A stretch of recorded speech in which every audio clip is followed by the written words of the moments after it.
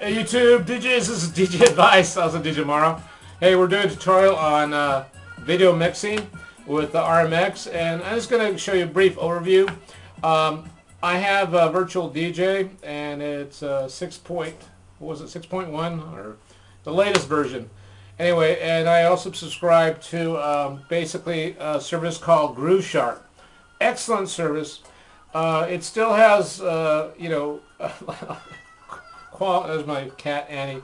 Quality MP3s, instant access, just like on demand, just as long as you have internet access. But you can also cache. All these videos are cached. In other words, they're stored. I don't know if you would call it download. I don't know how it works, but it's called cache. So maybe it's storage. But it's pretty cool. I can basically search the internet for videos, and I just check out the quality. Kind of like LimeWire, but a little bit better, because the content on the Grooveshark, you can go there and check it out and see which one's the best, because it has a little green little plus signs indicating that that's the best quality, from what I've been told. But it's still great. So I'm going to show you a little bit of video mixing, and we'll go from there. Anyway, I'm alive! Anyway, good to see you guys. Hopefully this tutorial might help you mix video. Okay guys, this is DJ Advice, also DJ Morrow. I'm here with my Hercules RMX DJ console, and Annie's over here. She's joining me. And I have my trusty American Audio headphones, as well as a little LCD screen going on, Bose speakers, my PC with Virtual DJ 6.1. I'm going to go through a little tutorial here on basically how to do Annie, it doesn't matter. Hopefully that doesn't bother you guys. But anyway, she's not hungry, honest. I'm not starving her. But anyway, we're going to continue with Virtual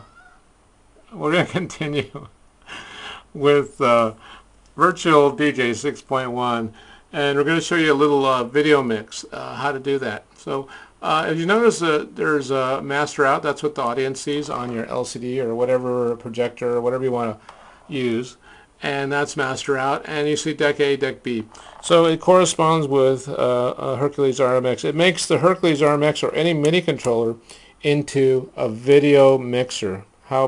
That's awesome. You don't, you know, it's considering the cost of video mixers. I don't know if you've priced them lately, but they're pretty pricey. You know, they're in the thousands and thousands of dollars. But right now we're going to convert this MIDI into a video mixer. And I'm going to show you how to do that, and I'm going to show you how you can do a basic video mix. Right now we're going to go to my folder, and the cool thing about going to 6.1, you have the opportunity of having net search. I'm not sure if they're going to cut that off. I can't say if Atomics or if they are going to decide to just have Grooveshark, which is a service which I subscribe to. It's $9.99 a month, $9.99 a month US. And that gives me a subscription of 8 million MP3 songs, quality, you know, songs. So I can virtually use MP3s. You know, I mean, I have an endless amount of MP3s, and that's on demand, or you can cache it. In this case, I cache these videos from NetSearch. I have quite a few in here. Not quite a few. About right here, you see 27. But you can cache as many as you want. But what I'm going to do right now is I'm going to just choose a song. As you notice, I said they're empty right now. These are little screens right there. And what I'm going to do is, that's how you queue up your videos through these screens. I'm going to highlight down here. Just click on a song, and I'm going to choose a song. And this one is, if you can see it, about 125 beats per minute. 125 beats per minute. So I'm going to play the song, and you're going to notice that it's going to play right now, hopefully. Oh, we haven't even loaded the song. I'm sorry. My bad. We have to load the song. We highlight it. Forgot about that step. It wouldn't have worked. We go to, it says load deck A, as I told you before in my previous video, so I hit load it. Sorry about that. And what it's going to do, it's going to load the video. As you notice, there's a video right there. Lucky I did that, Annie, huh? What do you think? Was it a good idea? He's going, yeah, right. Anyway, so we loaded that video. So I'm going to play the video right now, and I'm going to bring the volume up. And if you notice, when I do that, see how that screen changes? It kind of brightens up the screen. So if I did my crossfader this way, so check it out, it'd go blank. So I'm using the crossfader, goes blank. So anyway, I'm going to turn on the song, and hopefully you got the right volume, and the video is playing. So I'm going to do a little mix here with the video, so kind of show you how it works on Virtual DJ.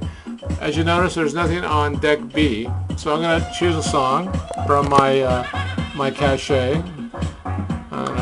Hit that one. That's 126, a little bit faster, but it doesn't really matter because this is close enough. So once again, I'm going to go down to my Hercules unit, and then I'm going to load it, and it's loading. Now, as you notice, it blanked out the screen because the video starts with a blank screen. Most videos do that. But I'm going to advance it. I'm going to take my headphones. I'm going to hear what's playing on deck B, and I'm going to make a little loop. So what I'm going to do is I'm going to use my advanced buttons. Check it out. My advanced buttons on my Hercules. And see what it does. It advances the video, and pretty soon you'll see the video. There it is. But I'm going to make a loop.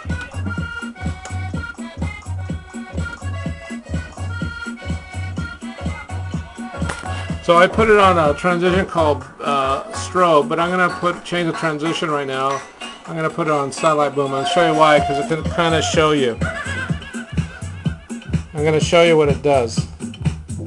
See the transition? You can kind of see it there, right? And up here the same thing. Now we're going to change the transition so that it's different, but I just wanted to show you that transition. And I have a little loop going on with the other video. See, it's like a loop.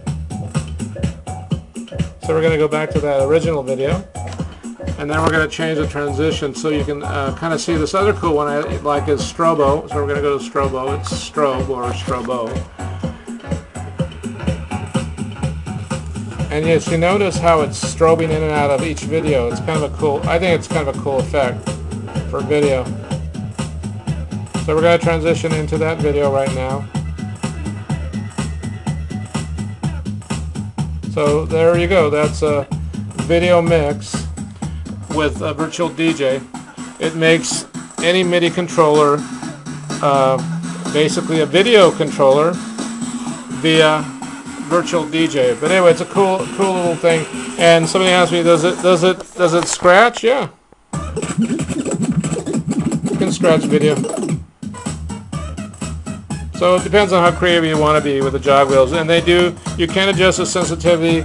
You can map this out any way you want. You can do whatever you want with the MIDI controller. You can change this to be a pitch control. I don't know. It's how creative you want to be.